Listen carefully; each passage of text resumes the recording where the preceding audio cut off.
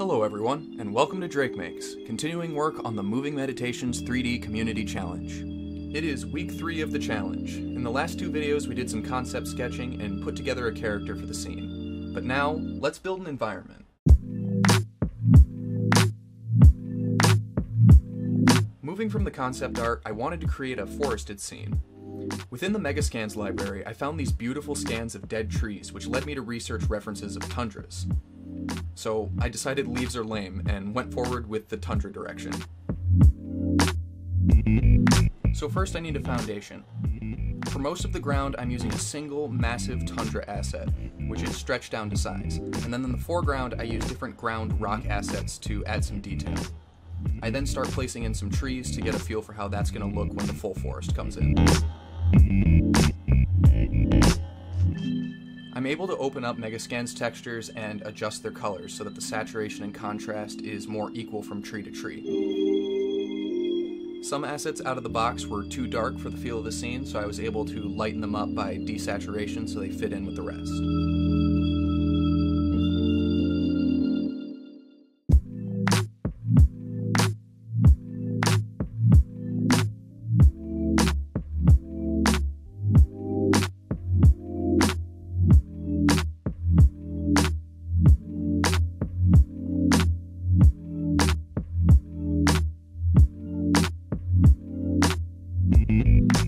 Now I start adding in some tables around the main character. I've decided for this scene it's going to be some sort of office in the woods, as if the main character here just dragged out all the different computer parts and set up in this dying forest. I also made use of the apartment tech props once again, originally used in the Unreal 5 Matrix demo. These are some great assets. I find them really inspiring. I set up a bunch of screens around the main character here, drawing from this crude sketch.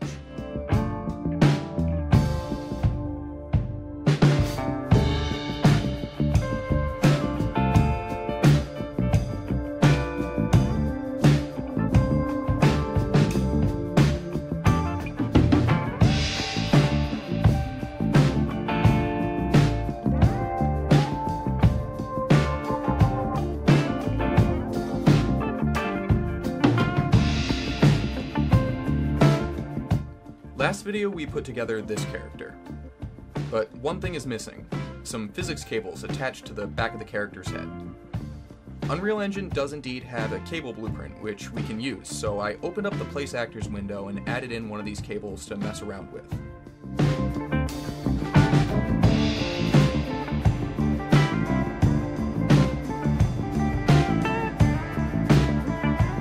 They're pretty intuitive to figure out. To make this work, I attached a ball to the back of the head socket of the character animation. This ball would act as a point to attach the cables to.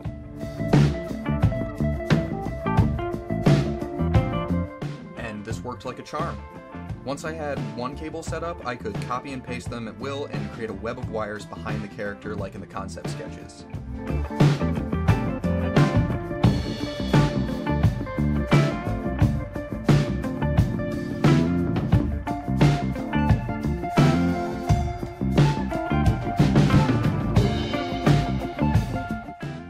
Cables have a bunch of different settings you can tweak, and I really didn't know what I was doing here, but I eventually settled on something that looked smooth and nice.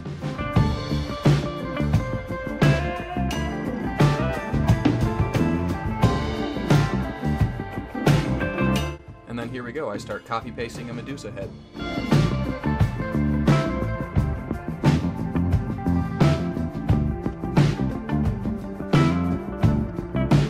With the cables in place, I then needed to fill out the forest. Because the trees make up the body of the composition for guiding the eye, I ended up hand placing most of the trees. I'm sure to constantly check back in with the main shot and sequence to make sure the composition is coming together. I was also inspired to have the headset cables strung up in the trees as opposed to hanging mysteriously from off camera.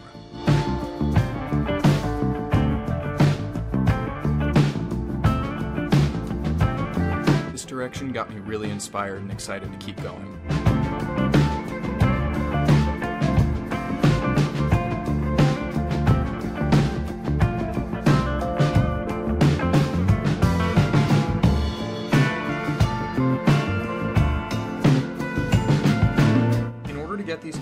sit still in the final render though, you need to give the engine some warm-up frames, or your animation's going to look like this, as it desperately tries to calculate the physics.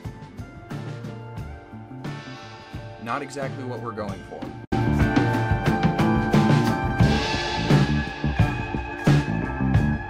From here it's just a back and forth of adding detail and checking composition. I'm not ever too focused on one area at a time. Looking at the scene as a whole allows you to see where gaps are and how they can be filled without becoming too messy.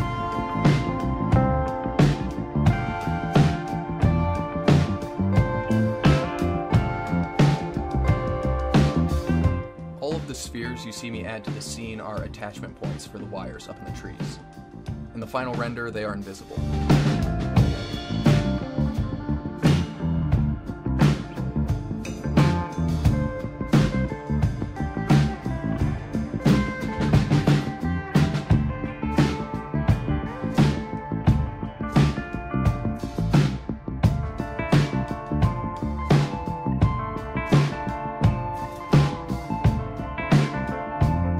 Try not to have any tree be too isolated, so it's at least 2 or 3 together in little clumps around the scene.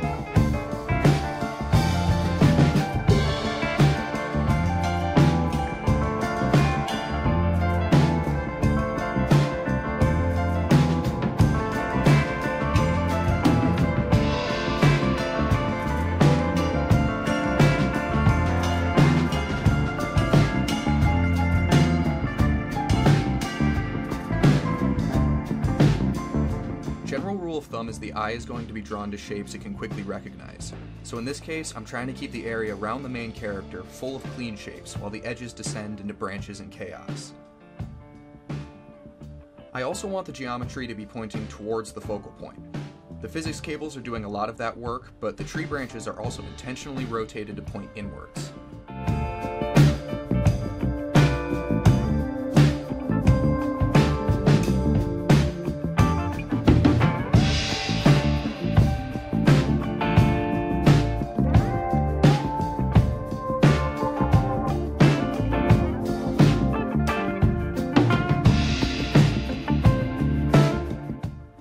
I scattered some discarded computer monitors in the grass around the scene. This adds some interest to the environment and raises questions about the world this character inhabits.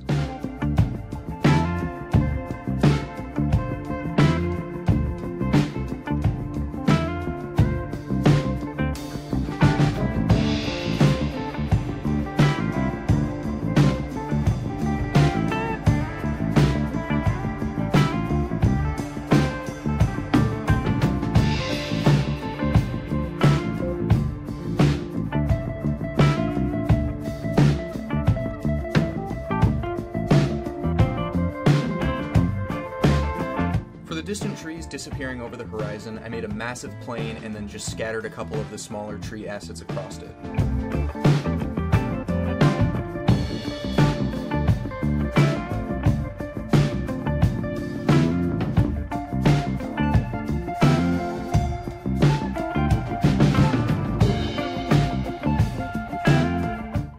This week I also gave a little bit more attention to the main character's materials. All of this work is done in Substance Painter, and you'll have to excuse the horrible state of my UVs over there, but it gets the job done for texturing. This time around, I just added some dark spots and a little bit more detail all around.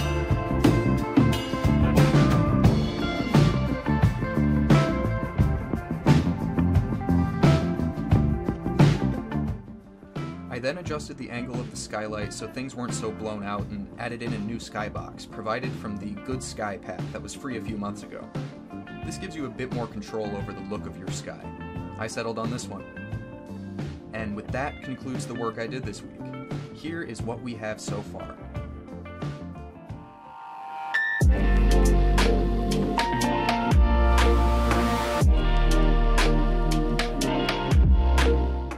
Stay tuned for the final render. This scene is almost done. I might mess around with some fog settings to elevate the piece and also illuminate the screens around the character. Beyond that, I plan to mess around with the transition from photorealistic to cel-shaded halfway through the render to really make the piece stand out. I'm incredibly excited to share the final results and see what everyone else has done with this challenge. Thank you for watching. I hope you enjoyed this video, and I will see you next time.